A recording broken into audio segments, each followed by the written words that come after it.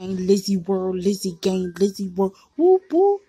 Lizzie Gang, Lizzie World, vibing with Lizzie World, Lizzie World, hey, hey, Lizzie World, Lizzie World, Alright, I'm waiting for my package to come from Target. It did not come yet. He said he's gonna send me a $10 gift card. He said send me more than that, because I ain't received it yet. I'm still waiting for it. He said if it don't come tomorrow, they're gonna have to do a claim. They're gonna have to reimburse me my money if I don't get it tomorrow. Then a truck was coming past. I thought it was my package, but it was my nosy bosy neighbor package, the pirate thief and all of that. The guy had the truck open with all the boxes in it.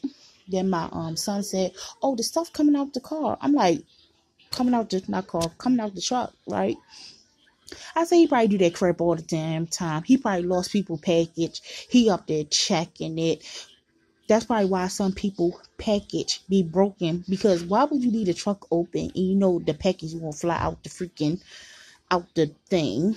First of all, common sense. When you drop somebody's package off, you need to shut the thing and stop being freaking lazy about the crap.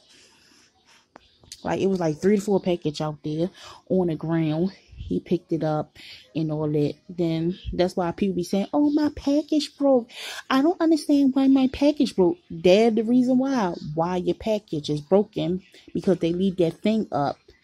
Try to be a smart ass. The package fall out the damn truck. Stop being a smart ass.